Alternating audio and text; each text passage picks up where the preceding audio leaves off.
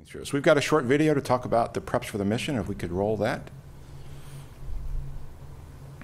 So our service module is built at our facility in Dulles, Virginia. That gets trucked here to Wallops and delivered to the H100 facility, where it's unloaded and gets ready for some launch site testing and preps. Here you can see the cargo module being delivered. It comes from Italy.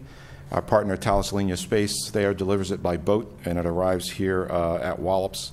Then we start to load the cargo into the cargo module before it's mated to the Cygnus vehicle. We load about 2/3 of it during that phase.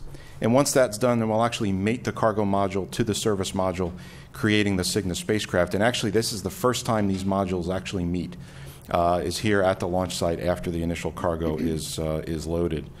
After that, it's moved to V55, where it's fueled, and then we install the NanoRacks external CubeSat deployer. It's something we've done on several missions now, and we'll do it again here, where we'll deliver 3 CubeSats in orbit after the mission.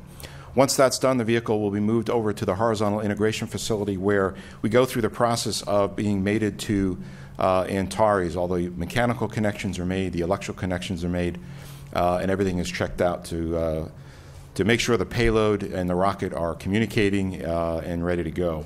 We'll then let the crew go back in, our crew, go in and load what's called the final load. It's a good bit of the remaining cargo gets loaded right before we get encapsulated in the fairing. And it's the cargo that goes in late. NASA delivers it a little bit later, gives them more flexibility. And here you can see the inside of that cargo module with our crew strapping down the cargo.